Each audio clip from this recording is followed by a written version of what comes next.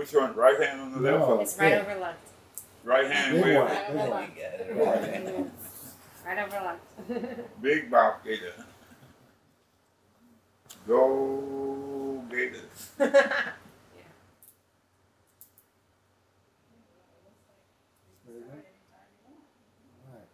Well, Mr. Murray, I want to thank you for agreeing to sit with this interview with us. It's a real honor to be able to talk with you. I apologize in advance. Like I said, I have laryngitis, and so other people will be asking questions too. But one of the things we wanted to know and to be able to tell our students was, why did you first get involved in the movement? How did I? Yes, sir. How and why? Well, I tell you, back in them days, or they were, you know, they were treating us so bad. Till burning crosses, you know, and threatening people and people's houses and bumming them. So we said we had to kind of, and we had Charles Evans coming down. We had to protect him. So we needed men to do that. So I joined up with them. So when you say we, can you tell us a little bit about who the we were, like who's involved? Oh, it was a bunch of us. There's so many of them I can remember. I think we had quite a few. Well, we don't tell exactly how many, but we had quite a few. A lot of people. Mm-hmm. Well, a lot of the people that got involved, you know, you mentioned Charles Evers coming down and having to protect him. Were a lot of the people that you're talking about, were they military veterans? Oh, some of them. Some of them. But I don't know whether they want me to tell their names or not. I don't know whether they want me to do that. Okay. That's okay.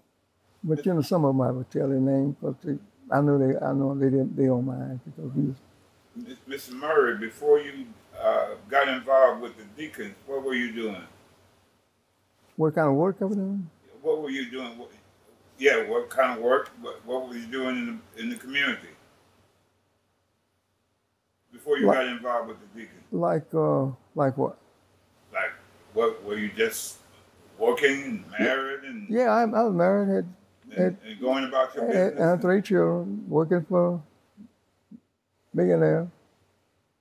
I was foreman on his ranch. He had a ranch. He had cattle, horses and stuff. I was foreman. And then what happened when the civil rights movement started? What happened? Where were you when the civil rights movement started in Natchez? I was there. I was working the same job. What was going on? What was happening? What? Oh, it was back to what? Like what? Mm-hmm. Like, you mean like? You were telling me the other day that when the civil rights movement got going, you became a part of it. Yeah. And you were working for these whites, but they never bothered you. No, that's right. I mean, your boss didn't mind it. That's what I say. He was working. It was his foreman. He knew it, but he didn't bother me about it. Mm-hmm. So what did you start to do? What were you doing that he didn't mind you doing it? Well, he didn't know what I was doing. Okay. And a lot of times, a lot of people wasn't supposed to know what I was doing. Okay. I couldn't tell them what I was doing. So what were you doing? I mean, how did you get started? What? Not once you dig. How did you get into this? Well, Leroy and they just asked me to join them, you know. Somebody asked you to join? Yeah. Okay. And did you? Because I was. Go ahead. It wasn't many of us when I started. It wasn't about half a dozen of us. Yeah. When I joined. Did you try to register to vote? Yeah, before that. Okay, that's what we're talking about. What did you do before you got into the deacons? You were trying to vote? Yeah, I tried to vote, and she told me I couldn't vote. So I had to. Well, I tried to go down there register to vote. She said, you have to interpret the Constitution of the United States to my satisfaction. I said, which one? We had 2 or 3. Which one you talk about? She said, and said, anyway, you got to do it to my satisfaction. I said, I don't know what your satisfaction is going to be. So, and I didn't know the Constitution, so I went to Catholic priest. And he told me what the Constitution. And I went back down, and she voted. And she signed, and I interpreted it to her, and she let me vote. Oh, so what did they wanted the people, the white people who control the voting wanted you to interpret the Constitution of the United States. The Constitution. Mm-hmm. Okay. And I didn't know how, so I went to the priest. Oh, you didn't know how, but you could read and write. Oh yeah, I could read. And you went to the Catholic. To the Black Catholic Church. Yeah, Black Catholic Church. Black Catholic. Reverend Morrison. Reverend Morrison. Yeah. Okay, who shows up in the Civil Rights Movement. Yeah. Reverend Morrison taught you how to interpret the Constitution. That's right. Did you get the right to vote? Yes. You registered? Registered to vote ever since. Okay. Mm-hmm. Okay. And then what else you would do? Were you helping other people to register to vote? Oh yes.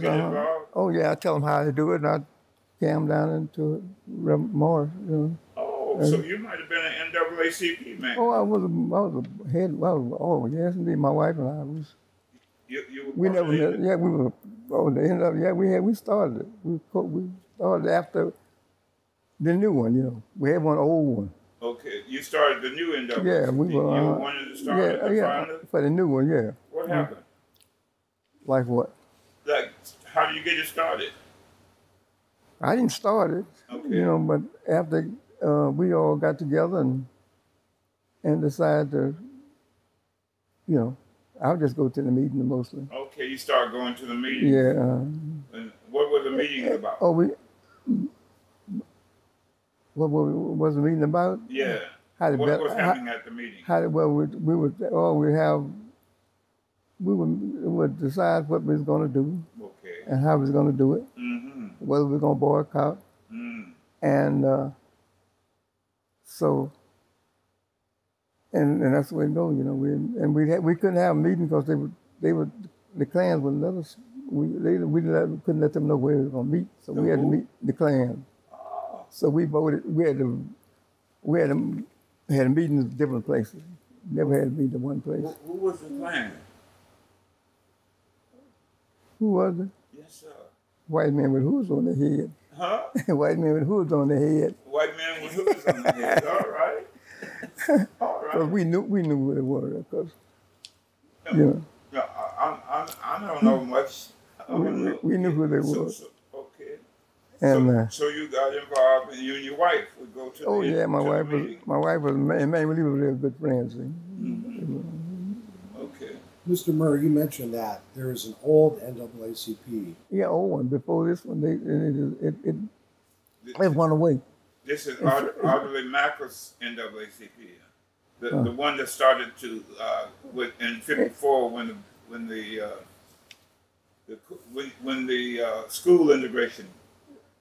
1954, Arthur Mackel of Mackel Funeral Home. That's the first NAACP. The first one. Yeah. Yeah, but I don't know. For years we didn't have any. Yeah, they ran him out of town. Yeah, that's what happened. Yeah, yeah, they ran him out of town. Yeah.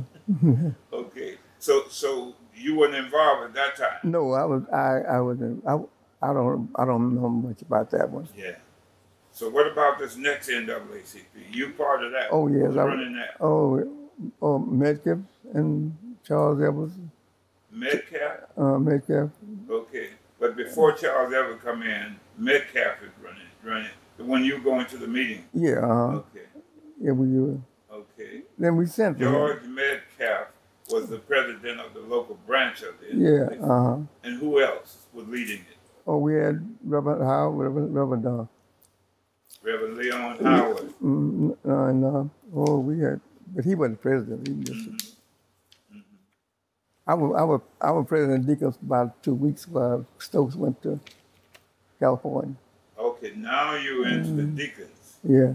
Okay. What made y'all start the Deacons? Just try to keep the white folks from killing us. What white folks? You want me to call their name? No, not by name. Sure. Oh, I'm sorry. I'm sorry. It's up to you. Because the white man I was working was fine, 100%. Yeah, ain't no problem with him at all. Yeah, he owned Dudley. You know what Dudley? You show him Dudley. Okay. If you don't mind me asking, though, Mr. Murray, I mean, you don't have to call out names if you don't want. But what kind of white people were kind of behind the Klan? Was it like poor people? Was it like Chamber of Commerce people? Most of the rich white folks wasn't behind. The rich white folks? No, they usually had a problem with the rich white folks. And I always worked with the rich ones. I never worked with poor ones. Because they always going to take what you got. So if you got a, they were, you just couldn't work for them. Because they wanted the same thing you got. But the rich man, you didn't have to worry about him. And they didn't want you to have a good job. You couldn't, you couldn't have no job, and you couldn't, only time in the grocery store, you go in there, you had to be a porter, clean up. No policeman. I had my convertible. I went to the drive-in after the law was passed. I drove up there and asked for something. The lady come out there and seen I was black. She threw it on the ground. I went to the movie. Went upstairs. I always got black folks go upstairs. I went downstairs. Where the white people go, she told me, all the black folks is downstairs. I said, I wasn't looking for no black folks. I just left one of them down the street. I was like, come look at the movie. Which movie was this, The Ritz or The Clark? Clark. The Clark. Mm-hmm. On Main Street. Yeah. Mm-hmm. And come on, ask me some more questions. So with the deacons, you organized. We did that, and we would.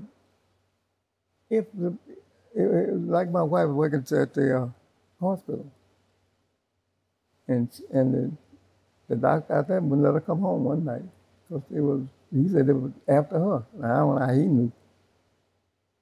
And so we went out there and spent the night there just to be sure nobody go out there to bomb. So the deacons went out to the hospital. Yeah, we got to the hospital. To defend your wife. If Charles ever come down with Jackson, we would forget her, drive back, follow him back. That's my main job was patrolling. So yesterday we interviewed Mr. Charlie White in Jonesboro about the deacons there, and he told us how the deacons would patrol and set up, perimeters, defend people. Can you talk about how that worked here? Like, how did you operate? Like for example, when they announced that Charles Evers was coming down, how did the deacons mobilize to protect him? Well, we just if he's in the churches, we'd have guns outside watching, so nobody come out of him. When he leave, we'd follow him in his car. And the sheriff told me, he says, carry your guns, because there's too many of them, I can't protect you. Even the sheriff would just say... Abad told us. The sheriff named Heter. At that time. It's a French spelling, Heter.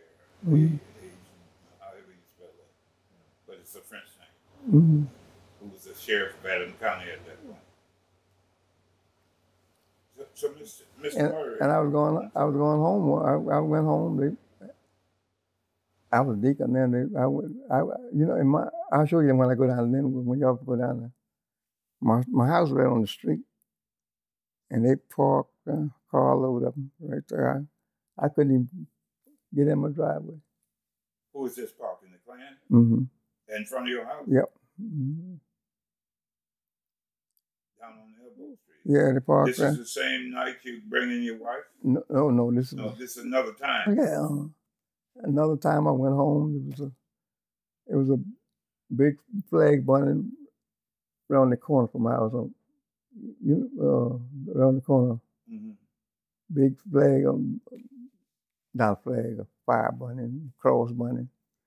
It was from the paper mill. I know it's some guys at the paper mill because it was that stuff the paper mill used. I throw the rope around it. I was cowboy then. I throw a rope around and drug it down, throw it back in the number 6 balloon in the hole, put it out and throw it. Well, this is something burning in front of your house? It was a cross. A cross. A cross? Yeah. Clan. In front of your house? Well, not far from my house. Not far from, Not okay. far from my house. But that's a black community, right? Yeah, oh yeah. Okay. So Not they burn a cross in the community. They burn it for the neighborhood. See? For the neighborhood. Yeah, so I put a rope around it and put it out, put a rope around the cross, throw it back in the hole. It might be still there now. Oh, okay. So these clan were coming after you, or coming after Oh you. yeah, but they didn't. They would just try to scare me to death, which that was impossible because I wasn't scared of nobody. Okay. Now, did the clan? I mean, did the deacons start before George Metcalf bombing? What happened? Oh yeah. You were the deacons didn't get started until after Metcalf got bombed, huh? I don't remember. Okay, or after. Okay. We got it. We got it. So you started. Well, I'm sure it was, but the NAACP was working. The NAACP hard, was working. Y'all were part of getting people to register to vote? We was a branch from them, that's all. Mm-hmm. You were getting people to register to vote and things like that? In fact, all the NAACP members would help us out anytime we need guards, they'd help. Okay. Mm-hmm. Okay. So it wasn't much different than them at the time. So the NAACP would help out the deacons? Yeah. Okay, so they worked together. Yes, right. Yeah. I know, I've seen that Wallace Jackson Sr. Wallace Jackson Sr. I saw a movie about him being at a deacon meeting when they were getting together. But Wallace was what, the secretary of the NAACP? Who was that? A vice president, Wallace Jackson. Yeah, the one that got killed. He was secretary. He was the secretary. Yeah. And Metcalf was the president. That's before mainly. This is the new NAACP. Yeah. Okay. Okay. So with Wallace Jackson and Metcalf, and they were the NAACP. They were working with the civil rights organization. Yeah, and but all of us belonged to the NAACP. All of us belonged to it. Okay. Okay. So when they bombed Metcalf, what happened? Oh, it was a mess. It was a mess. Yeah. And when they, this is August 1965. This month, 1965, when they bombed it. What happened? Yeah. Well, we just paraded and boycotted. We boycotted the town and we started a grocery store, but we'd have to go to the white folks to get the groceries. No, this is during the boycott. The community grocery store, what is it called? Yeah, community grocery. Where was it located? On St. Catherine. Oh, where about? Right near, if I can tell you. It's almost in the same block that Metcalf lived. Same block as what now? Metcalf lived. Okay. That's where number 9. On this end. Yeah. By the Ace Theater? Yeah, that's right where it used to be. Yeah, that's where it used to be. By the old black movie house called the Ace Theater. Yeah. Well, that's why it was stupid. So. Okay. Daughter was. Okay, so Metcalf gets bombed, and this is when you all decide you got to form the Ku Klux Klan at the tire plant. Where did he get bombed? Where did he get bombed? On Brennan Avenue. On Brennan Avenue. Metcalf? Yeah, where did Metcalf I don't know. I forgot now. Okay. He got bombed at the tire plant where he was working Armstrong Tire and Rubber. But he didn't get bombed at the plant. He had left. Say now? Yeah, he had left the plant. Who? That's Metcalf too? Because the story is that what's his name? Wallace Jackson had left. But Metcalf was at the plant. I don't. Okay. Maybe so. Okay. I got. We'll look at that history. Okay. Okay. So what happened after Metcalf gets bombed? Like I said, we just boycotted, and people just didn't go to the store. Didn't go to those stores. We'd go out of town to grocery. Okay. So you started a boycott. Yeah, but I couldn't boycott but you know, they knew how, because the man I worked with, they knew how he was, so I could go anywhere. And then we didn't let no, and we kept them from boycott. That's one thing the deacon did. What's that? Didn't let them boycott. We made them boycott. You made who boycott? Black people. How? Beat the butt if they didn't do it. You did what? We beat their butt. Yeah. We were going to them stores. Okay. Okay. I know my grandfather got caught up in that. He was Ed Montgomery. He was an arrogant man. He'd go shopping where he wanted. I had to beg the deacons not to whip it because I was here at the time. Yeah. I had to beg it. Well, that's right. We didn't allow. We made them boycott. You made them boycott. Yeah.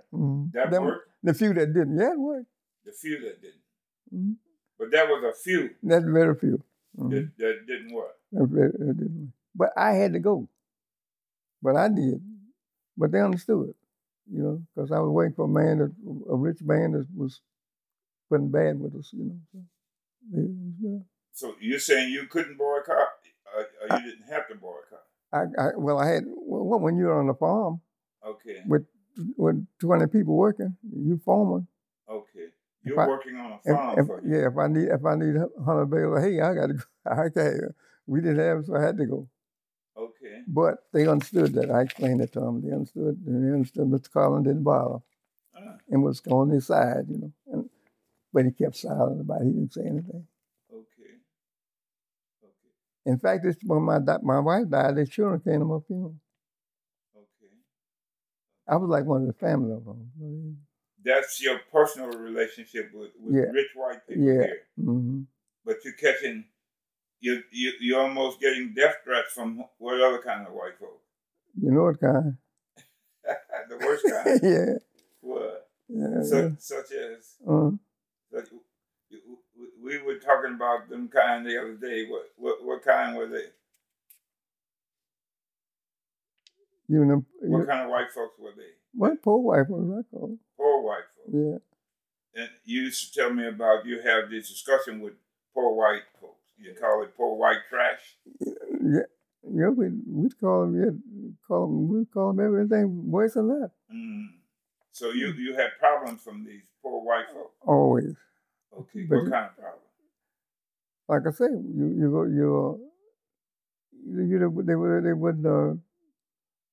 you know, you couldn't get a job, you couldn't do nothing, you know. And the rich wife wouldn't bother the poor one that would come join the clucks and try to do you harm. What about the police? They were half of them was Klans. What's that? Half of the police was Klansmen. Half of the police were Klansmen? Yeah. Wow. So how could you trust the police? You didn't. That's why we had our own. That's what Deacon. We was our police. We was our own police. So now you have formed the deacons. The deacons are formed right after George Metcalf bombing. Yeah, like our own police department. Say. Okay. We protect our people. You form the deacons to start protecting the people. Yeah. Sometimes, you know, they they want to threaten you. We keep them bombing the churches. We'd go to guard churches, you know, at night. We kept busy. We had a lot of work to do. How y'all operate like that? Well, we just have our meeting and decide who's going to guard this church and send them on the detail, like a police department. You organize like an army? Yeah, like an army, a police department. And you have assignments? What kind? Give me an idea. Like I say, we'd have a meeting at night, and we said, "Well, they got a church down there." And I said, "There'll be a lot of people." I say, so we'd send 6 to 8 men out there with high-powered rifles, and stand guard, see if any white folks come by there. And had been there, they come by and stop. We're gonna shoot them. Did they come by? No. They stopped coming by. They used to come by the meetings. They used to burn the churches. Used to burn the churches? Yeah. What church got bombed? So many, 2 or 3 of them. Yeah, a lot of them. Okay. Okay, we know a little bit about them. Yeah, you know about them. A few churches getting bombed. I can't remember the name of them. Right, that's all right. That's all right. But if they didn't bomb, we God, keep from doing it. Yes, okay. After a while, because they had burned so many, you're deacons now, and you're protecting people in the churches to keep them from burning. That's right. Did they stop? Oh yeah, it stopped. Once the deacons, they knew what was going on. They knew how the deacons worked. They didn't, and we all had rifles. We all had trucks with rifles in the back. They all knew that. Yeah. The clan knew that. The wife knew that. Well, we kept them in the truck all the time. At that time, everybody had rifles in the back of the truck. So my truck had a gun rack in the back. My car had a gun rack in the back. So I had a holster, like I had a Western style holster on my hip. Oh. What kind of sidearm did you carry? At that time, I had 38. 38. At that time. And most of the deacons use high-powered rifles. Yeah, right. Stand guard Otis was good with rifles. Otis. Yeah. What about Otis? Otis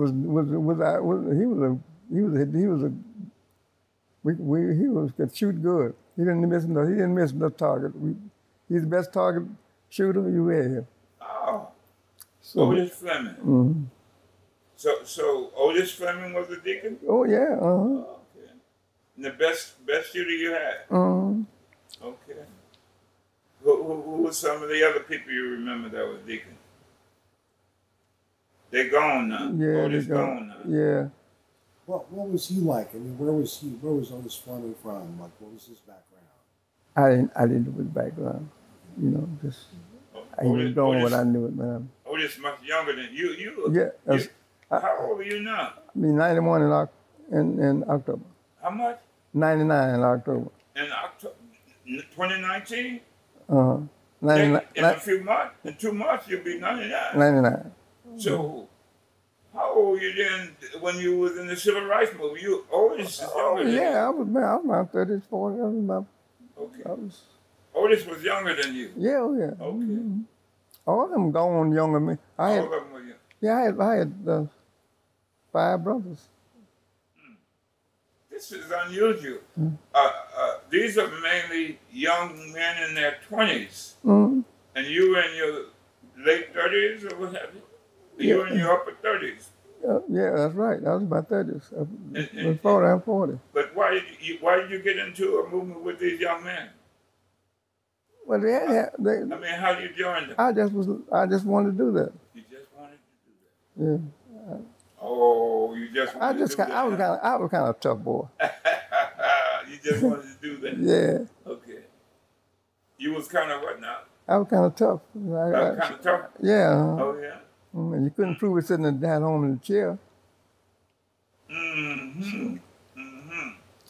So now we got the deacons going to protect people, the meeting, the churches, and you actually stopped the Klan from meddling you? Oh yeah, that's it.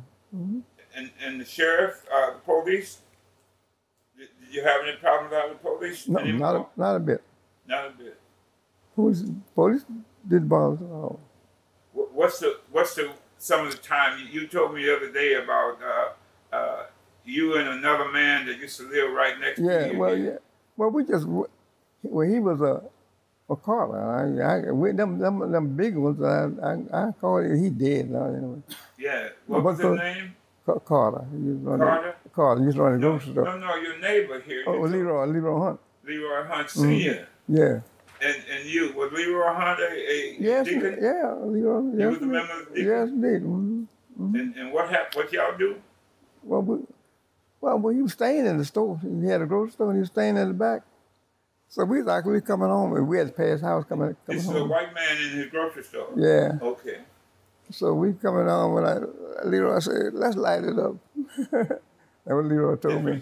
Let's light it up? Yeah, So Leroy drove by and slowed up, and so we just sent a few bullets in there. He shot back at us and hit the car. put some holes in them. Next day we had them holes fixed. Oh, you put holes in your car? Yeah, he hit our car. But and the next day you had them fixed? Yeah, we had to fix them. Okay. And this was on what street now? Martin Luther King. Yeah, they call it, back then, they didn't call it Martin. Pine Street. Pine Street, Okay. And that's right short in front of that, you know where Brick House was. Well, the Brick House, where it's located, was the Brick House. Yeah. And by the Brick House now, they got what kind of store is that now? Dollar store. Dollar store? Is it Dollar General? Yeah, Family Dollar, that's what it is. Family Dollar. On the corner of Martin Luther King and George F. West Boulevard. And see, I was raised, and from now on up that, take all that hill, from that, by the dollar store, that was our property. That was my, all them houses up on the hill, they belong to us. They still do. Oh, yeah? Belong to the family. Okay. Okay. So where did the deacons hold that meeting? Oh, no one place, I said. No one place? No. You know one place? You know of any place where they have? Oh, yeah. We do it at people's houses. At my house, here, the deacon's house. Okay. You don't know, can you remember a location? Where they might have met? Well, we used to be on Franklin Street, up on Franklin Street. On Franklin Street?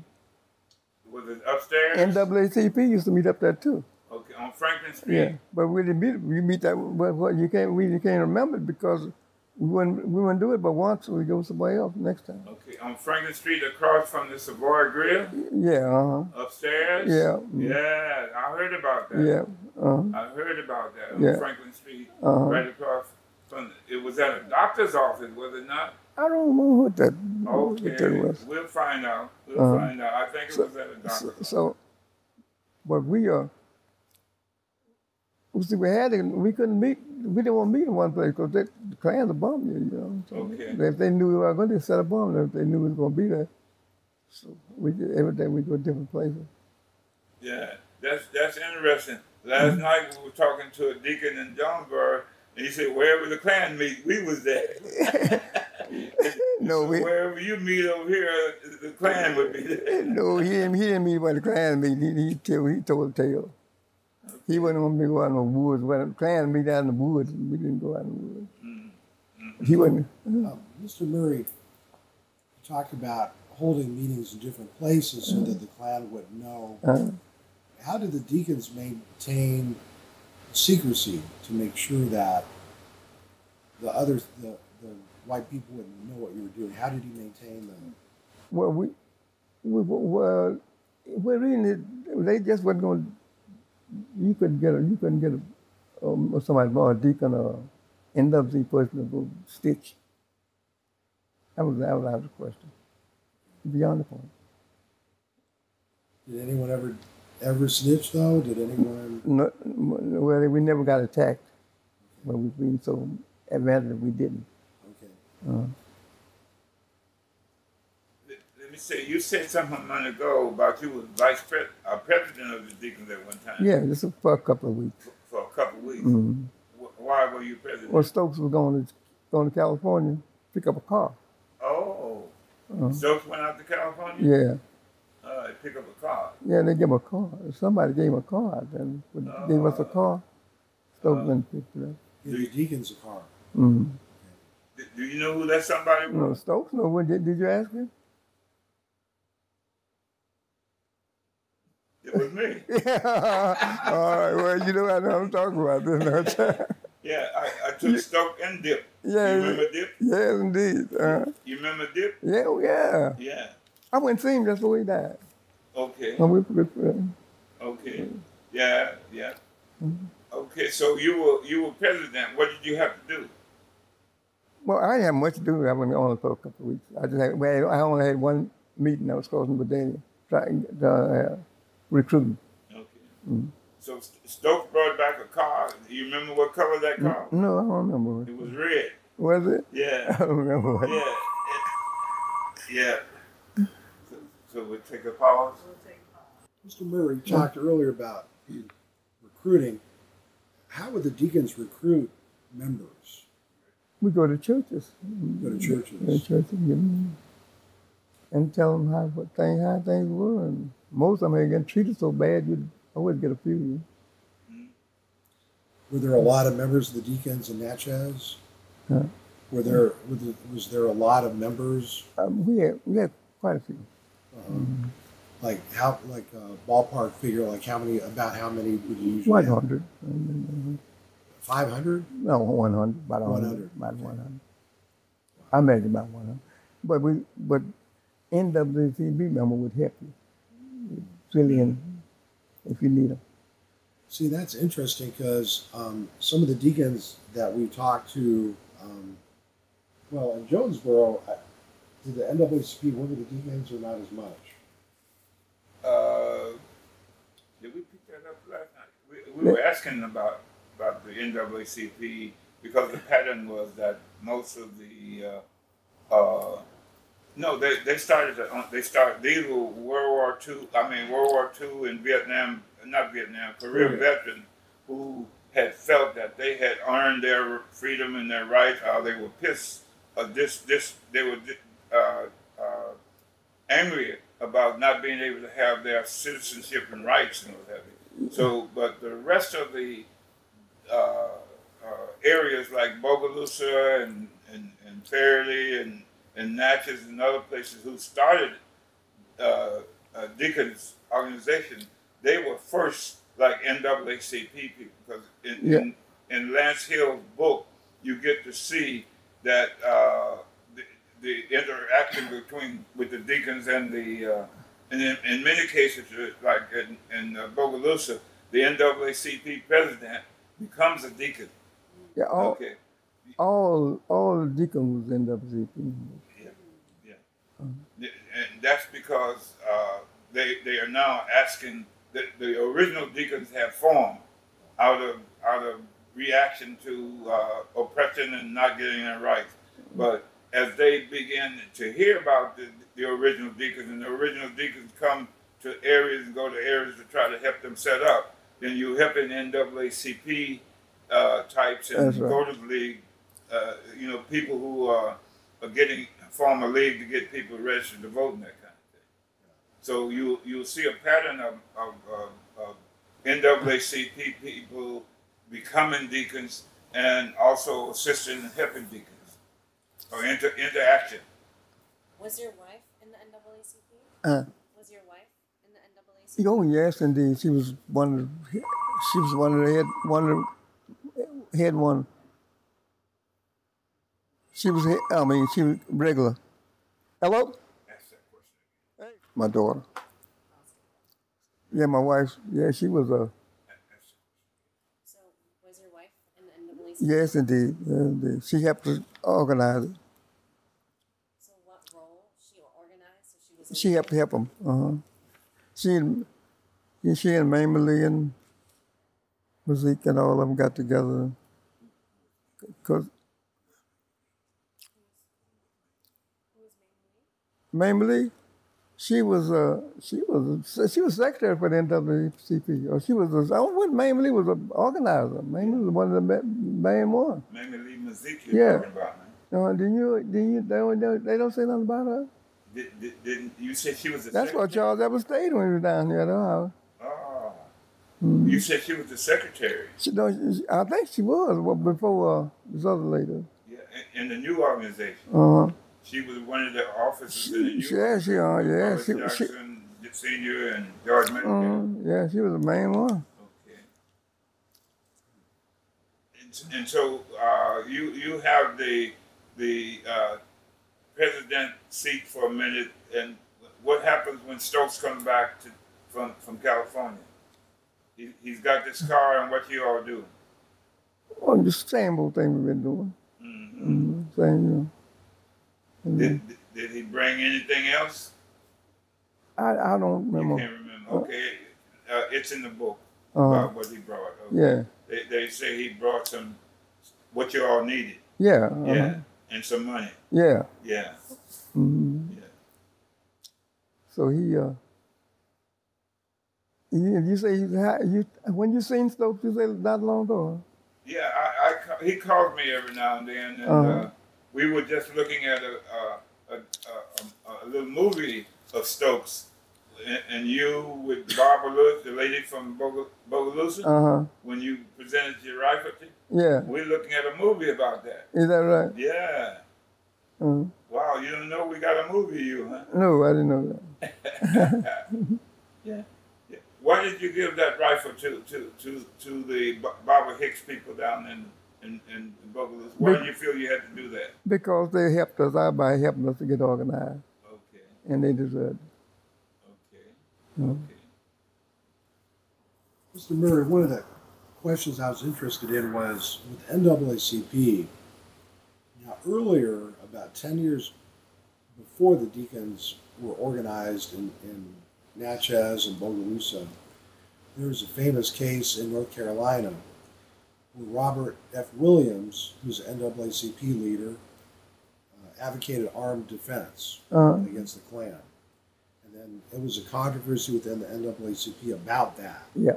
You know, do you ever have those controversies? Like, did some people in the national NAACP or other NAACP people say, "Oh, you should carry guns," or? Well, yeah, that's what. See, that's why we the deacons in the NAACP was just like this, but not put. We don't call ourselves the NAACP. We call so that was a good way for us to, the ones that felt like I did, to pull away from and do our own thing, get our own club. And so when the deacons come along, that was a great thing for us to do. Just almost like a branch from the NAACP. Wow. Like the armed branch. Yeah. But you couldn't, we didn't say that, but that's it. So, Mr. Murray, you mentioned you protected churches and meetings. What kinds of political activities were the Deacons involved in addition to, you talked about voter registration, the boycott. What are other types of activities were you involved in? That's not all. That's it. That kept us busy. Yeah. Because with a few of us, we couldn't do too much. The deacon, that kept us busy. We always had something to do. Did you begin to see changes in the black community in terms of people having more courage to organize, to speak out, to get involved in politics? Oh yeah.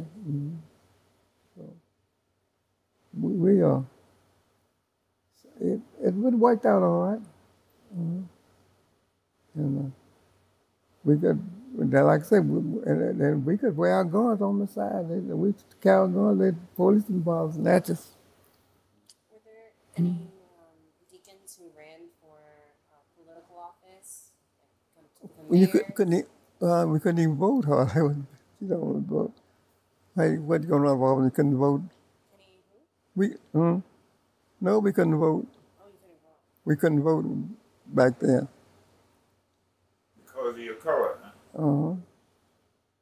Like I say, the lady told me, and it was very few. They would let a very few people, like the bar, upper class, like a doctor or something. They'd let him vote, but but the regular people couldn't vote. I think you're asking in later years, though. Did members of the Deacons ever later become like a city council or PTA? Oh yeah. You run for office. That's it. You see you had a question on that? Yes. You remember Sandy Neal? Yeah. Yeah. Do you know when he took over the Deacons for Defense? When he took over. He became president. Yeah. And Stokes was also the spokesman at that time. Yeah, that's right. And I can remember him saying that Stokes was kind of radical and they had to kind of hold him down. Do you know anything about that? Well, Stokes wasn't a mean person. He never was, because, he was, because I grew up with him. But Sandy was little. Okay. He would, Stokes was I grew up with Stokes when I was a teenager, So Like I say, he never was a. I used to say to protect him when he was little, when he was young, you know. But Sandy was all right. Mr. Levy, Mr. Murray, what happened to? There's something about how a bunch of people, civil rights workers, were arrested and sent to prison. What was that about? You were there? You were right there when that happened? No, I wasn't there. I didn't go there. I didn't go to that meeting. Okay. I didn't go to that. I didn't go to that. You didn't go to that march? No, I didn't go. But I didn't march. I let the young folks do that. Yeah, but you knew about it. You knew about it. Oh yeah, I knew. You heard about it. You knew they got arrested. Yeah, I heard the same night. Okay, what do you think about that? What happened? Well, they just went to they just round them up and sent them to pen for no reason at all. They arrested all these youngsters? Yeah. They're mostly young folks, you know. Old people wasn't many old folks marching, you know. But they didn't arrest you? I wasn't there. They would have. They would have. As a deacon, you weren't there and they were marching? But I'd call Mr. Carpenter. He'd have got me out. Okay. Okay, you had to be out on the farm working. Yeah. Okay. Let me ask you, did the deacons go to any other town, any other places to protect anybody or meet or what? No. To other meetings? You didn't go out of town? No, we didn't. Only for patrol area. Only like we were going, you know, follow Charles. There was some big people coming to that, you know. Who were some of the people that the deacons protected other than Charles Evers, or in addition to Charles? All the preachers had a big meeting at churches, you know. We had we had 100 people in the church, and we didn't want to throw a bomb in there, you know, so we had to stand outside and watch.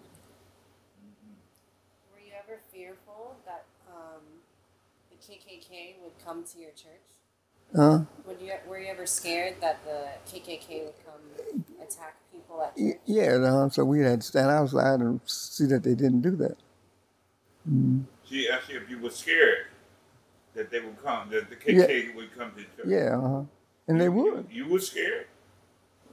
Was I scared? No, No, I'm like I was in the service. I was never scared. I just wanted to do what I had to do. Okay. I was, you know, the funny thing was, something like that, you'd never be afraid. I don't know if you ever been in that particular one. The Japanese used to shoot at those times. I never was afraid of it. All I wanted to do is shoot him. So it's the same thing back them days, you know. You don't be afraid, you just do it. Okay, so you were a war veteran too. What war was that? World War II. You was a World War II veteran? Yeah. I mean, in the World War? Yeah. Two? Many battles. We shot down 277 planes. Not just the ship, you know, ships that followed it around. Okay, you said ship. Tell us about, you were in the Navy. Mm-hmm. Can you talk about that a little bit? Well, yeah, a little bit. Well, I got on a ship in Pearl Harbor. And when it was shakedown, they just built that ship, it was new. You know, we didn't have no battleship. They built that ship in New Jersey and in New Jersey, Wisconsin, Missouri, and our way. The war had been going on a couple of years, you know, before he went into action. So you were on that first crew on the New Jersey. Yeah, when they called it shakedown. Mm-hmm. So I was on it, and then we went. After that, went on down the Pacific. And how did you come to be a Navy? There wasn't no black people in the Navy back then. I know it. I didn't want to go. I didn't want to crawl around the ground with snakes and things. How did you come to get in the Navy? He just told you you wanted to crawl with the snakes. Well, they called all my brothers. None of my brothers passed for World War II. Really? I had 5 brothers. No, but I remember they wouldn't let black people in the Navy. Oh, if you're smart enough, they let you go. You had to pass tests. So you were smart. Because you were a steward. So I was a steward. Yeah. That's but everybody got a battle station. Yes, sir. Like a sailor, he painted the ships and going like that. But he had a battle station, so that's where. Because I think Dorian Miller was a steward, right? Yeah. Okay. But he had a battle station. Right. Mm-hmm. How did I don't know you what join the Navy? That's how come he knew how to shoot a gun, because he was properly what was gonna make. Mm. How did you join the Navy? You joined in that? Yeah. Wow. And they sent me to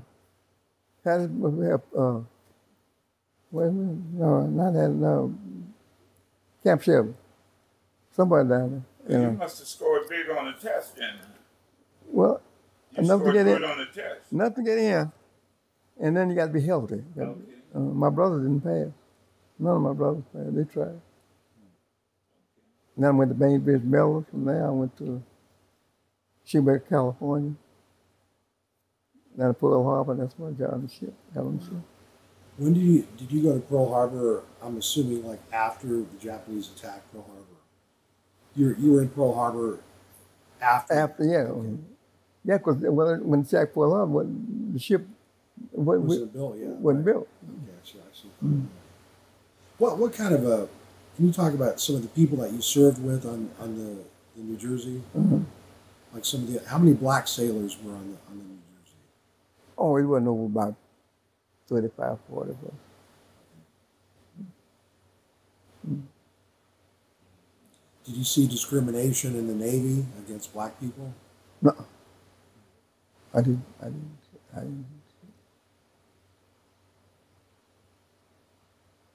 seen a lot of it natural, though. So going into the Navy was a lot different. Yeah, from the Army. From the Army, or even from being a Natchez. Yeah. Did you have any friends who were white? Huh? Did you have any friends who were white in the Navy? In the Navy? Yeah, did you have any white friends? Yeah, yeah. Mm-hmm.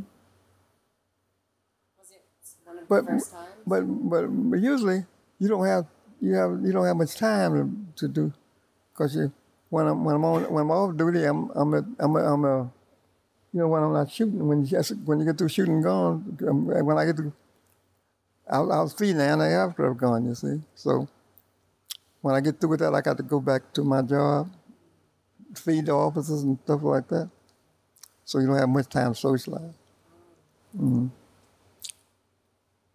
You said you remember Dory Miller? I remember reading about him. Oh, you read about him? Okay. Yeah, that was at Pearl Harbor. That was at Pearl Harbor. Okay.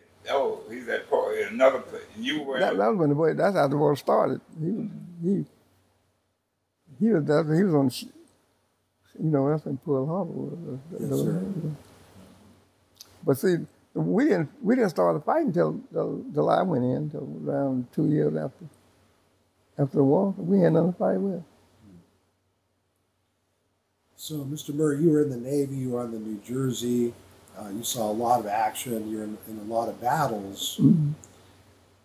When did you come back to Natchez? I came back 46. All of these black people who fought in the war, hundreds of thousands, were in the Navy, the Army, the Marines, the Army Air Corps. You deployed overseas. Black people fought in the Pacific. Black people fought in Europe. So you came back to the United States. What were the conditions like in terms of civil rights after all these fights? And worse than where you left. Even worse. Yeah. How were they worse? Well, cause the job I was on, when I left, I was at wholesale grocery. And when I got it back, the shipping clerk just didn't like me because I had been overseas, I guess. And one day he said something. He jumped on me, hit me. He didn't hear me try to choke me. Because I used a box on the ship, I was a pretty good box. So I was glad he did it, So I just pounded him a little bit. So he wouldn't did it before the war. Probably wouldn't have thought of doing that. because the boss fired both of us. Really? Wow. But I walked down the street. I walked down the street within 2 blocks. I was working again. Wow. I was on another job. So. Because it sounds a lot like, at World War I, thinking back even earlier, when a lot of black men came back from World War I, I mean, some of them were even, lynched. Yeah. Wearing their uniforms. Oh, I left here. After all that happened, I left from Chicago and stayed up there about a year. It was worse. It was worse after the war than it was before the war. Do you think, in part, it was worse because white people were angry that black people had served in the military? And well, when the black people had little freedom in the service, They didn't have none, and then come back home, they had none, So the white power structure, white people were trying to keep things the same, even though you were a different person now. That's right. So when I left, stayed a long time. I stayed about a year. Then after I got back, I couldn't get along with my first wife, so I left. I'm just kind of wondering, why on earth would you come back to Natchez? Oh, I guess because I didn't like Chicago for one reason. But when you're in a small town, you don't like big cities. So I stayed in Missouri a while. Stayed in Missouri about 6 months. Cape Girardeau. You ever been to Cape Girardeau? Cape Girardeau, yeah. Mm-hmm. Poplar Bluff. Yeah. Yes, sir. Okay. And I came on back and things worked out all right. Well, Mr. Murray, you, for the record, you said something about a shooting range that the deacon used to go with near the house where you were. You know the address of that house? I can take you there. No, I don't think we're going to have time to go there because we got another interview coming up. But what was the address? Can you think of it? Yeah, it's easy. You know where Zeke Lane is. He know. You know where I used to stay on. Yeah. The house is still there where you used to stay. The second house going in. That's 6. What's your house street number? 6. The second. Because there wasn't many houses down there then. Liz lived in the first. Yeah, but it wasn't there. When I moved. Right. They built it later. But she built that before I left, though. But when I was here, they were just building it when I moved down. Wasn't many houses down there. I could do it now. Okay. So you say number 6, Elbow Number 6. Lane? Not Elbow, Mazik. Number 6, when you turn in, you know why you turn it off to go in. Road, yeah. Second house on the right. Okay. Second house on the right now. Okay. Mm-hmm. Do you have any questions? No. About the interview and everything? No, everything's fine. Mm-hmm. But anything about history you want to know, I can tell you. Well, let's go back to the shooting range for a minute. What was going on there? Well, it wasn't exactly a shooting range. We just go in my backyard and practice. Go in your backyard and practice? Yeah. Probably like a shooting range? Yeah. Practice in the backyard? Yeah, shooting canes. So we was, because you don't want to go out there and can't shoot. You want to be able to hit what you're shooting at. Okay, so you shoot at cans? Bottles? No, not bottles. Bottles scattered. Shoot cans all the time? Yeah, bottles scattered glass all over my yard. I wouldn't know what that. With rifles? Did you shoot with pistols too? Oh, yeah. That's the main thing. I like to shoot pistols. I could shoot a pistol good. You could strike a match with a pistol? No, I killed squirrels. I used to kill squirrels with my pistol. Of course, he was standing still. He wasn't jumping through trees. Mr. Murray, so the deacons would do this to stay in practice, keep your skills up, right? What's that? The deacons would practice the shooting to keep their marksmanship. Yes, right. Like a policeman. Because you stop practicing, you get out of practice. That's right. Yeah, we need to do it so we go out. And then they don't want you to shoot. You can't shoot like that in the county now. They wouldn't want you to do that. But then them days it was things so much different.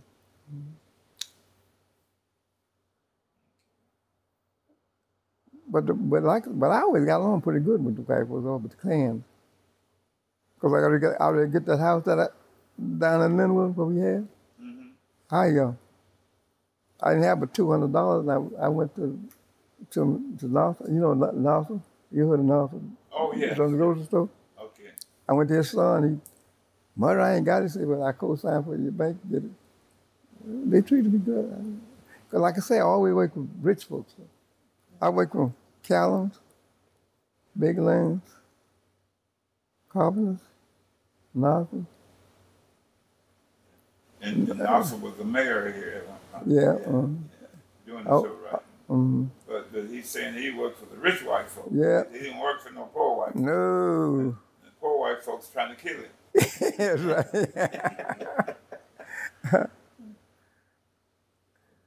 What about we found out last night that the deacons in Jonesboro would not, when they go to their meetings and plan their business, they couldn't come home and tell their wives. No, well, yeah. Or their girlfriend. Oh, my wife she bought me that rifle.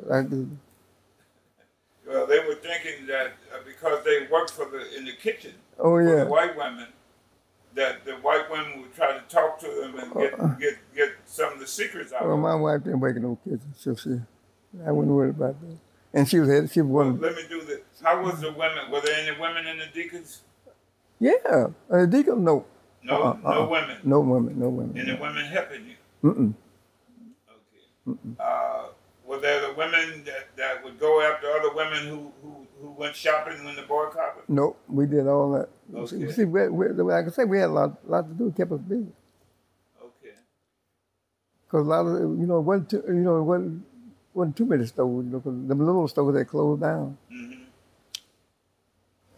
Whose grocery did you take? Can you remember taking anybody's grocery? Take them. Taking the grocery from them? Oh, me? If they went in the store? Yeah, it is. Yeah, you remember one of them times? Yeah. Can you remember one of them times? Yeah, I remember a lot of times. Yeah, see, we had to do that. Okay. The boycott worked, though. Okay. We got a lot of concessions by the boycott. But to get the boycott all called off. Okay, but see, that was the NAACP. But then that's helping the NAACP and helping our cause too. Mm-hmm. So that's the third component, one of the three components, the boycott and the enforcement of the boycott. Yeah, we see the NAACP wasn't going to These are the tactics that are used to win civil rights. Since we had the men and the guns, we enforced it. But see, everybody didn't know what the other group. There was a group of women here that also went to stop people from shopping. Yeah, but everybody didn't know what everybody else was doing. That's right. And then the fact is, it was just you didn't have to join an organization then. Just black people worked together at the time. Mm-hmm. They didn't have to belong to nothing. They would, do the right thing. A lot of them would, Mr. Murray, would you say that Natchez branch of the NAACP was nonviolent? The NAACP, yeah, it was. But we wasn't. But we were no nonviolent. But that's what I'm saying. We were NAACP. But it was just a branch of the NAACP, right? I wonder if the question is the idea of using that term, nonviolence. What we did, that's just a national thing to make it sound good. Yeah, okay. The idea, they say, we will shoot back. Is that what the deacons was about? We would shoot back? Yeah, we'd shoot back, and we're guards. Like I said, we're guards. We're going to shoot. And a lot of times we'd attack first, but he didn't do it often. Mm-hmm. Mm-hmm. But he said some places I think the deacons did attack a lot first, but we didn't. As a rule, we didn't. But if we had noticed over white man that did something bad to some black folks, we knew who he was. Then we might, like a Carter, we knew who he was.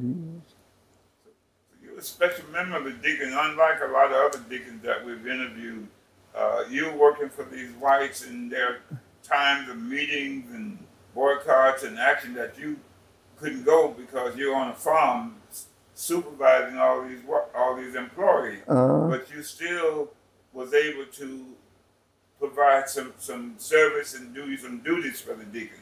Yeah, you still was an active member. You yeah, was an action member of the deacon. Yeah, okay. You're a different kind of breed. And personally. Yeah, the others they'd get fired, you know. But my boss, Mr. Carver, don't fire me. Mm-hmm. Mm-hmm. You remember Hugh Ransom? Yeah, I know. Mm-hmm. They had a joke about Hugh Ransom. He had an old pistol that if you held it up like that, it wouldn't hold but one bullet, and the bullet would fall out. You know, we didn't want no piece of guns. Yeah, yeah. Okay. I had pistols. I got a cowboy holster. I still got my holster back there. What kind of rifles did you have? What kind of, you mentioned you carried high-power rifles. What kind of rifles did you have? I had 30 caliber. I used 30 caliber. So you had 30-30? With 30 round clip. Okay. Yeah, I had planned to bring a picture of that. I gave it to him. Yeah, I had planned to bring a picture of that. Oh, yeah, did. Yeah. You got a picture of that? Oh, we saw it this morning on the jump drive. Yeah, I got pictures of it. Yeah. Where he's handing Albert took the pictures. Mm-hmm. He's got the negative. Yeah, that might be interesting to shoot onto this interview. If you could shoot the pictures with him giving to Barbara Hicks of Bogalusa his weapons to go into the museum, the Deacon for Defense Museum. Or you could pull it off the jump drive maybe later and add it to this. This goes with the gentleman we interviewed. Oh, yeah, my wife was 100% back me. She sounds like a remarkable woman. She's been going on with about 7 years. She left me this old house by myself. Did she get arrested and go to Parchment? No, indeed. I don't think I think I went up there and got her. No, your wife. Okay. You know, like I say, most of us younger people. Okay. Mm. All right. Young people. Doing on the marches, you know. Yes, sir. Well, Mr. Murray, we've taken up a lot of your time, but we wanted to ask you, just if it's okay, a few more questions. Yeah, go ahead. And one of them is, as an organizer, thinking about all the problems that people still have to deal with today. What kind of advice would you give to young organizers who are trying to create a change today? The main thing now is voting. Voting. Mm-hmm. What? Voting. Okay. Everybody ought to vote. And suppose the young black people, they are, in fact, what the governor let everybody serve 2 years in the service. So 2 years in the military. Yeah.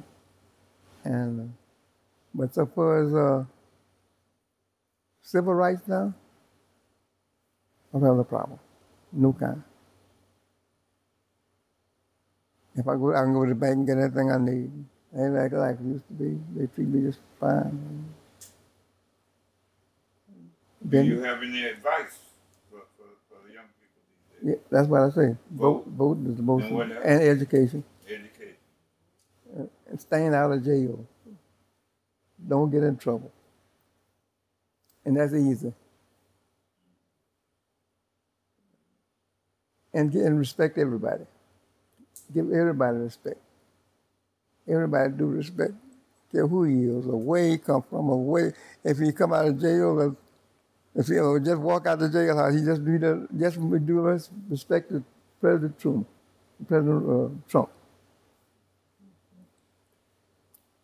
Deacon last night said he would like to see the Deacons organization created again among the young people. No, I wouldn't want to do that. I wouldn't want that. I don't think we need that. No, we shouldn't do that. That's dividing people more. We should try to work together now. Well, that's what he was saying. He would like to see, as an organization, to bring people. He would like to see young people organize a deacon organization that would be on go to the that would be national and help each other out. Build progress. I don't think that's a good idea. You wouldn't. That's not what you have. I don't think organizations helps. I don't we'd be bad to come to the group because we're gonna get a group like we had. That would make no sense. You know, and it's unnecessary now. Because you got rights you don't even use. A lot of people, they can go vote. A lot of them don't even do that. They don't use the rights they got. And if you do that, that divides people. The more clubs, organizations you get, groups, different color groups, like a Mexican group, that's dividing people. Just don't do that. Are you still a member of the NAACP? Don't need it. I don't think we need it. You don't think we need an NAACP? I don't see what we need. I just don't see where. Because me, like I said, I don't see why the white man treat me no different from nobody else. That's your personal stuff. Yeah. That was like before you became a deacon. The white man, you were personally working along and living your own life. Yeah. But until you wanted to vote. Yeah. Okay. Until you wanted something. Yeah. And that made you start fighting for it. But now you can get the things that I was fighting for. You can get all these things. You can get jobs as a police force. You can be mayor. You can be judge. You can be. It's up to you to decide to carry yourself these days. So you carry yourself in the right direction, you'll be all right. But it's essentially what he said: do something for self. That's what he would advise young people today. Do something for self. That's right. Do something yourself. You don't need to ask other people for that. That's right. Okay, so you agree with that? That's right. Okay, yeah. Let me clarify. And carry yourself in the right way so you won't have no problem. Like my nephew came by the other night, wanted me to co-sign for him to get a house. That's stupid. I ain't gonna do that. He said he make twice the money I make. What do you need me for? He should have been able to handle it if you do that. See, he made so much $1,000, so much money last, and he don't have none now. I never made no $5 waiting for nobody. Waiting for nobody. Of course I wait for myself. But I said, but waiting for nobody. And I don't have no money problem. You got. It's how you carry yourself. It's up to you. No, the white man ain't holding you back now. You're holding yourself back. By not doing the right thing. Throwing your money away, spend it. Then people get money, they think, oh, I got to spend this, bond they hang. Get rid of it. If I get something, bond my hand, get to the bank. So you will become 99 years of age come October the 9th. October the 9th. What did the doctor say you've been doing to keep? He said he didn't. He told me he didn't know. He said I don't know what it is. He said, but he said I don't know what it is. I don't know what to tell you. He said, but just keep doing what you're doing. I said, you the doctor. You're supposed to tell me what to do. I don't take much medicine. I take 10 millimeter, 10 gram blood pressure pill, aspirin, and a vitamin, and a heartburn pill. That's all I take. I take no medicine. Wow. And Most of that over the counter. And you drive now? You cut grass? All that's over the counter. You do all kinds of work now? Mm-hmm. Okay. And over the counter, you don't have no prescription? Huh? You don't have no prescription, per se? Doctor's prescriptions? Medicine? Oh, I ain't take no, I don't. You don't take much medicine? Mm-mm. I just told you them two. What you eat? Huh? What do you eat? Most like vegetables. I don't like much meat. Okay. Mm. And you cook it for yourself? Yeah. Okay. And eat what, the main thing is in life, eat what your taste calls for. But when you go to the cafe, eat anything they got. And I think eating what you want, what your taste calls for, and I eat just what I want. Whatever I want, I fix it. And in fact, my wife would do, because she didn't do much cooking. She made me do it. But I cook what I want. But when you eat anything, whether you want it or not, it's not. What's how animals live? How you think they get sick, get well? It's the same thing they call when they go eat it. You see a cat go eat grass? Why do you think he do that? He kind of, his body calls for him to do that. But he don't eat all the time, but he eats when he got a taste for it. But they do that to keep the body going. Mr. Murray, what did you think about, I noticed that Natchez just had a big election. What do you think about the outcome of the election? The election? I don't know what happened. Okay. You don't know what happened? Last night, I don't know who won and who didn't. Did you vote yesterday? Mm-mm. Too many. I didn't go. There's too many people to be worried about. I voted the next one. Too many people running? Yeah, too many people. You know, I voted yesterday, and using that machine, when you get ready the machine would ask you, "Is this who you voted for?" It was like a big game or something. Yeah. I said, you know, too confusing. This would be confusing to people. Yeah, That's what I was telling them yesterday. I knew it was going to be that way, so that's because I had to stop and look at it and try to figure it out. And I said, "Wow, for other people, this is going to be confusing." It is. Yeah. Well, I knew it was going to be like just the way you mark your ballot and all that. Yeah. The way it looked like it's too many of them. There's too many of them. Yeah. It ought to be so you don't have just so many. Okay. You know, just too many on there. So now next time, I'll vote next time. In the general election? Yeah. Okay. Well, not the general, you wait till the primary eliminated some of them. Yeah, that's right. And there'll be less people. So you'll vote in the general election. That's right. I see. Strategy. Don't worry your mind with all that's these right. people. Let's see who wins the primary. And now we got some another thing you don't know either about me. Something you don't know about me, you wouldn't believe it. What is it? I don't believe in getting on your knees praying. What is it? I don't believe in praying. I don't pray for nothing. Oh, I'll go with you on that. Praying is nothing but so neat. Get up off your knees and go work and make you some money. Oh. That's what Malcolm X used to say. Praying it, and people tell me, when they go to church, they'll tell you about having 10,000 years ago. And I tell them, that wasn't my problem. I wasn't here. I had nothing to do with that. What? That's all they talk about, what Joe did.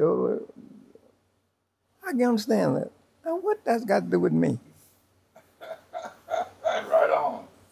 Yeah, we used to say, I keep telling people what we used to say yesterday, right on. They cool now. Right on. But if prayer was happy, and if we were not any time about God take care of everything. No, he wouldn't let little baby get killed, murdered. He wouldn't do that. So but that can be true.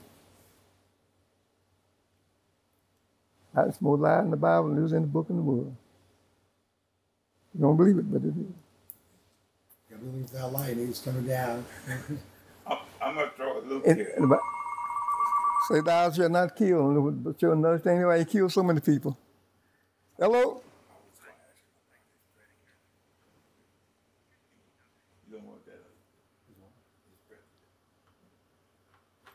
Miss Murray, what about your president today?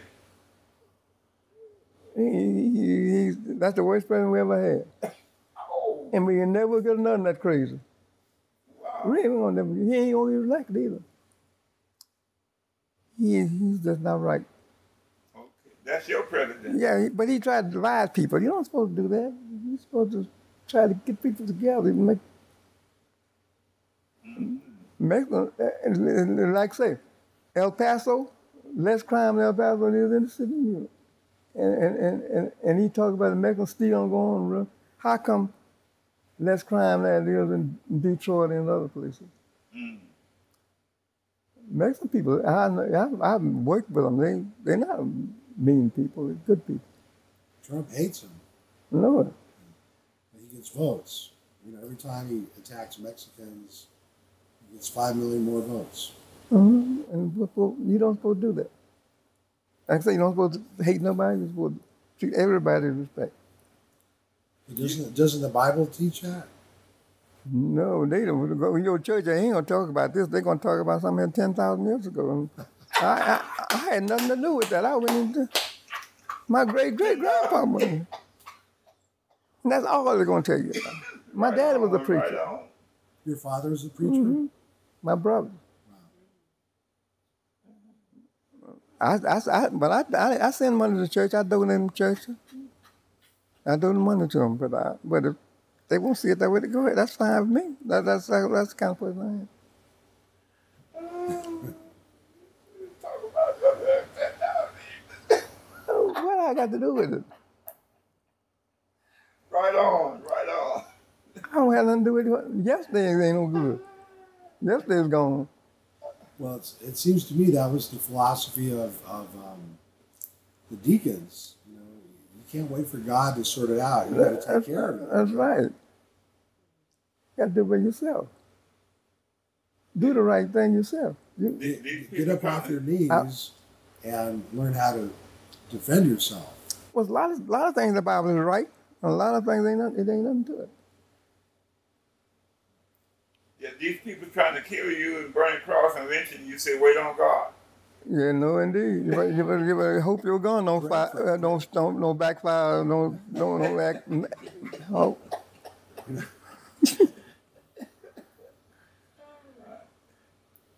Malcolm X used to say, you need to keep your religion in the closet because it hasn't done anything more for you by now. It belongs in the closet.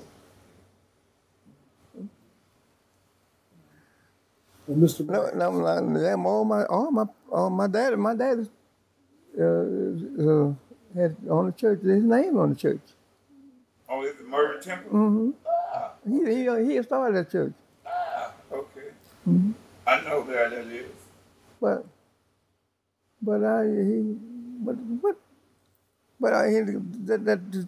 He started that church, and every time I go there, he talk about having 10,000 years ago, 100,000 years ago. And here I'm thinking about tomorrow I need some milk from the baby. So what good is it being to go there and talk about what Job did? I don't care about Job. I don't know whether Job or not. Could have been lying. I don't know. But what that to me just don't make sense. You make sense to you? The Job story never was very compelling to me. Not Job, any all of them. Or Noah or any of the others, yeah, kind of. After a while, though, I guess for kids, if adults constantly bombard you with that. See, when I was a kid, they would say, if you did believe you're going to go to hell. So for a little kid, that was kind of scary. So I'm like, well, I'm going to believe, you know. But then as I got older, I realized adults would say those things to just make you fall in line. Yeah, that's right. Keep you doing what they want you to do. Which is exactly. Yeah, I got baptized when I was about 7 or 8 years old, and people said it's a miracle Paul got baptized. And I thought even then, no, I just don't want to burn in a lake of fire. Oh, they tell me about it. Go there, gonna stick you with a fork. Devil gonna stick me with a fork. I said, no, I'll take it fork and stick him in this butt.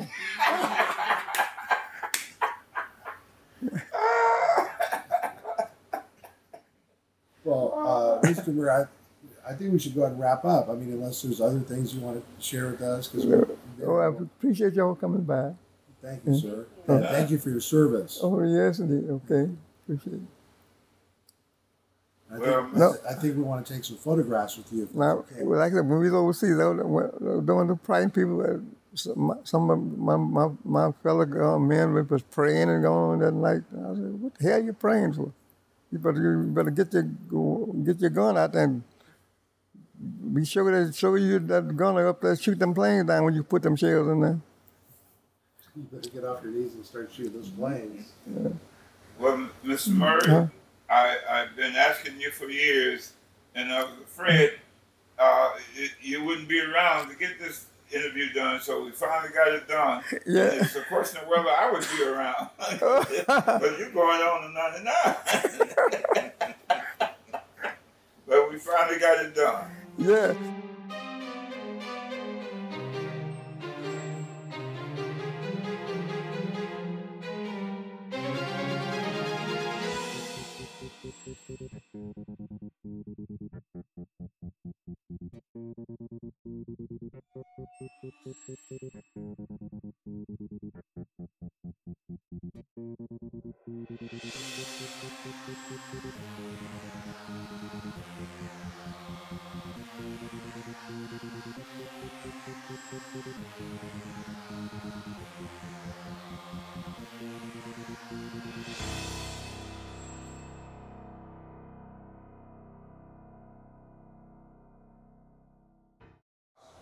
Mr. Levy Murray, Natchez Deacon, can you at this time make a donation of your archive for the Robert Hicks Foundation and Museum to this Barbara Hicks at this minute, so she can start the meeting the way her father started the meeting? Yes, okay.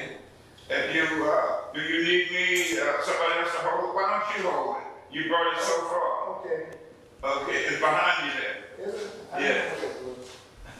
Okay, would you stand with it?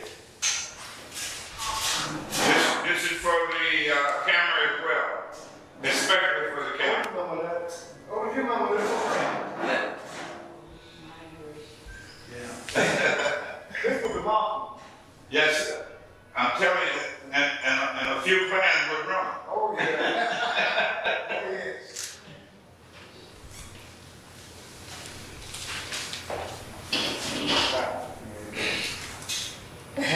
I will donate this gun to the Deacon of Defense, which we use during the Civil Rights Movement. The Deacon, some of them had guns like this, but this was mine. I always spent for that kingdom. And it served this purpose, so I'm going to donate it to the museum. To the museum. Turn it to the side. Thank you. So, could you put your hands on it, Mr. Murray? Put your hands on us for this photo. thank you. This is a sister warrior. We have all the Angela Davises and all of that.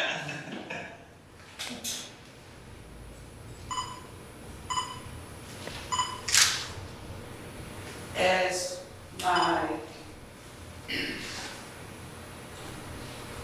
the Smithsonian African American Museum in Washington, D.C., one of the deacons at Bogalusa donated one of their shotguns that they use to protect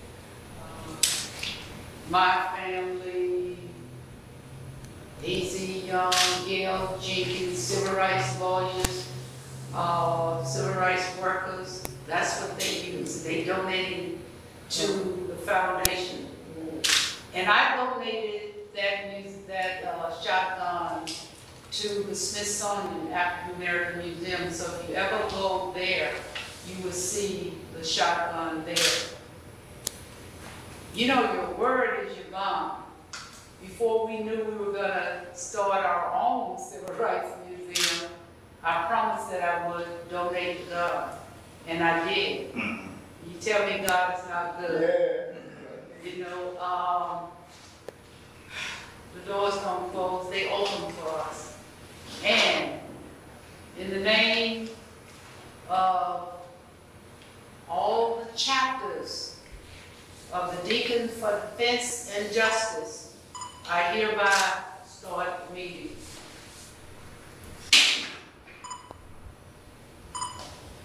And Daddy said that's the way it's done.